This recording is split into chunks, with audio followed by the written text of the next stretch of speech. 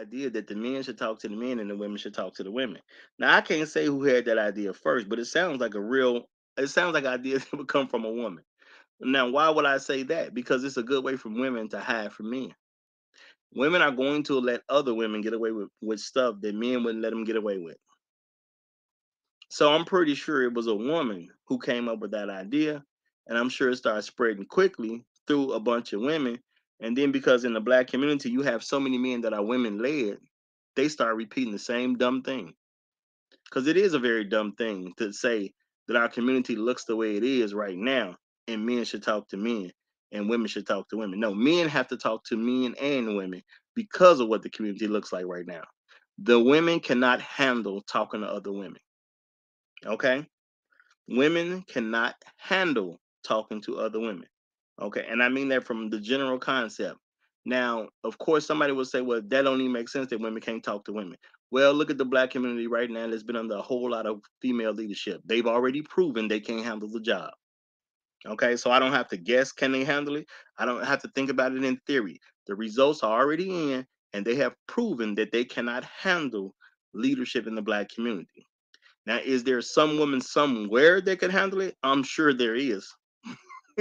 But for the most part, women can't handle it. So men have to talk to them. But what does that also mean? We're gonna have to talk to girls too. All right, we need to get involved in some of these young ladies' lives before they even become adults, if possible. And we definitely need to talk to them while they're younger.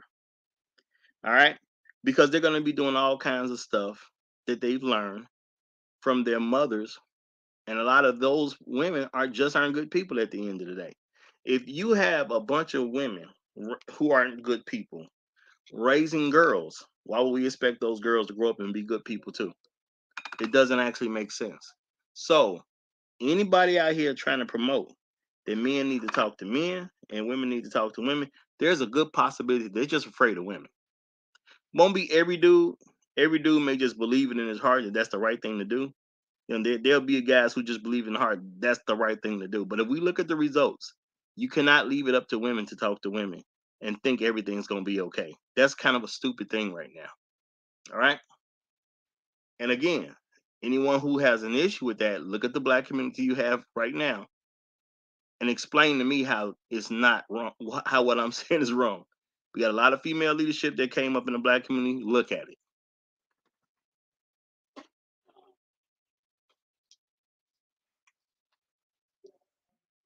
All right. Now, why am I saying this stuff?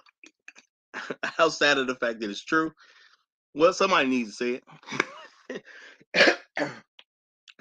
All right, and I'm going to tell a little bit of a story here, something that's going on in real time. All right, the young ladies that I deal with, okay, one of them has a friend, and her friend was having sexual encounters with this adult guy. All right, now, as I started checking into the story, this is what I found out to be going on so far. There's a friend of one of the girls I deal with. All right, her friend. Her friend has an auntie. Okay, the auntie has a boyfriend. Now the auntie also have children. So who would the children be? That would be the girl's cousins. All right, young lady is 17 years old. All right, at least at the time it happened, young lady is 17 years old. Now, I don't have the rest of the story yet. I'm gonna be getting bits and pieces as I can, but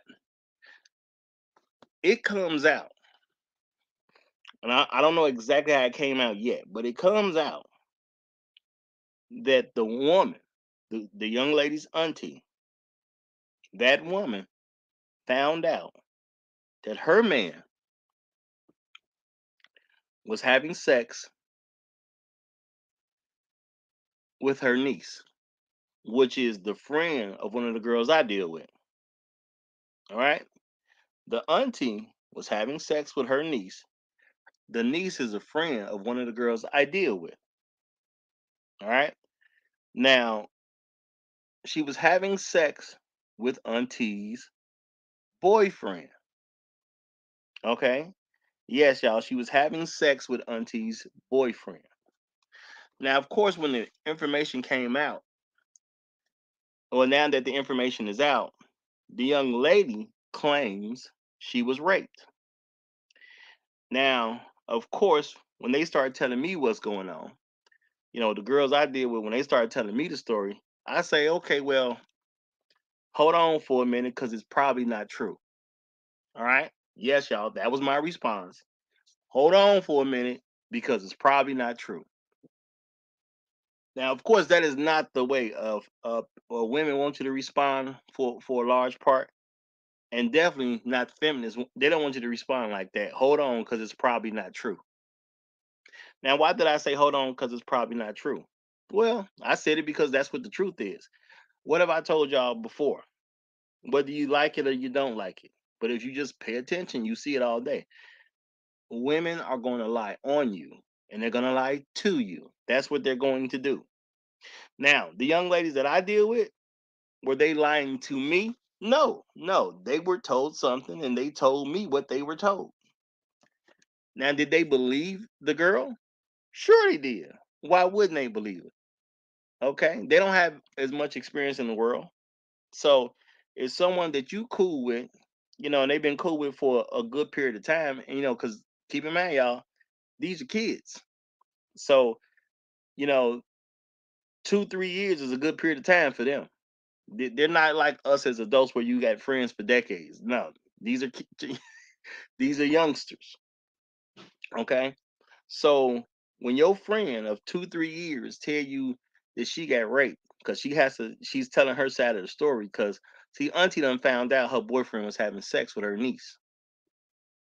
All right, so what do we know has happened? Obviously, Auntie confronted the niece at some particular point in time. Now, I don't know all the details of the confrontation as of yet, but of course, so you get what I'm saying, right, Trail? You get what I'm saying. um, so yeah, Auntie has confronted Denise at some particular point. Obviously, Denise does what the best thing she knows how to do in a situation like this. It's known now that she's having sex with Auntie's boyfriend. And what have I told y'all that black women care about the most? Their image. Now, this technically ain't even a black woman. This still is technically a black girl because at the time that this happened, she's still only 17 years old. All right. Now, obviously, during the confrontation, the girl claims that she's raped by Auntie's boyfriend. All right. She claimed that she raped by Auntie's boyfriend. Now, of course, I didn't believe it for a second because, as I told y'all before, if I don't know people like that, I'm not finna just listen to what they say. Okay. Not no woman telling me a story about a man. There's no reason right now that I should just believe some random woman's story about a man. I'm not saying I won't listen to her story. I'm not saying I won't check into her story. But as a random female telling me about what some dude did, that is not enough credibility amongst black women to believe what they said. They got to provide evidence. They got to provide some proof. They got to at least give a story that sounds good. All right. And this is the thing, y'all. This is the thing. So she says that dude rapes her. Now, what does that tell me? Well, they have sexual contact. All right. They have sexual contact. Now, I say, well, if they're having sex, why is she over there in the position to have sex with him? See, now I need to know why this young lady and this dude are ever by themselves. Now, I've said this before, and I'm gonna say it again. And I think this is something that you all should be telling the young ladies in y'all lives. There's a simple rule that I give them when it comes to them being women and being around men. I tell them they have no excuse to be around a man by themselves unless they are willing to have sex with them. Period. Okay? There is no dude that they should be around by themselves unless they want to have sex with the dude. Period.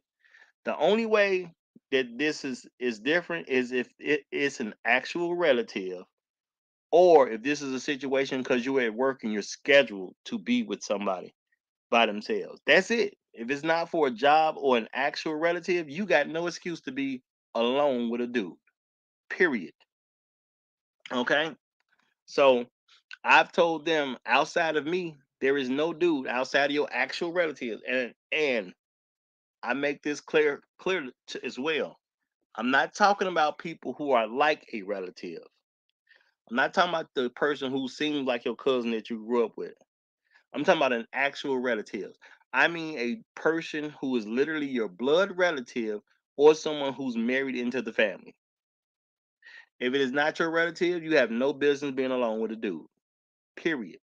So now they are allowed to be around me, and I've told them, uh, and I've told them, period. If I don't approve of the dude, you can't be around him.